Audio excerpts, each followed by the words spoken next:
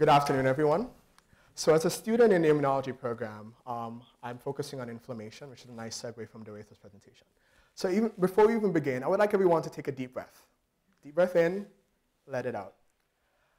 One thing that we don't realize is that every minute we take approximately 16 breaths per minute, approximately 960 breaths in every hour, and around 23,000 breaths every day. And we do that without even thinking. But for patients with cystic fibrosis, each breath is met with undue discomfort and pain, and this is due in part to inflammation that develops quite early for those patients. Cystic fibrosis is a fatal disease that starts in infants and is a genetic disease, and it's really a combination of inflammation, bacterial infection, and an overactive immune system that drives this inflammatory process throughout the life of patients with CF.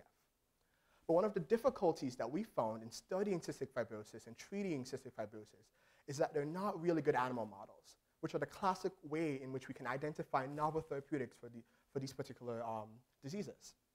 So in our group, the main crux of my research is to find a new platform that we can actually develop and identify novel therapeutics to improve the quality of life for these patients.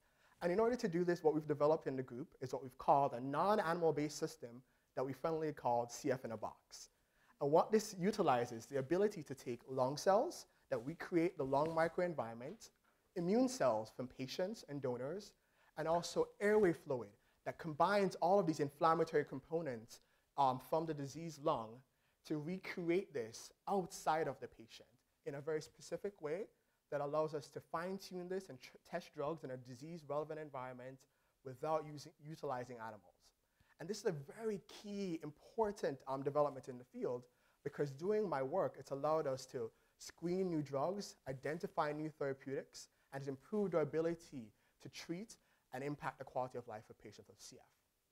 So if we think again about breathing, we think about how much we do it and how passive we do it, and we think for patients not only with CF and with COPD and other inflammatory lung diseases like asthma, and how each breath is painful and difficult for them, and we think about how this innovative tool has increased our likelihood and our ability to find novel therapeutics.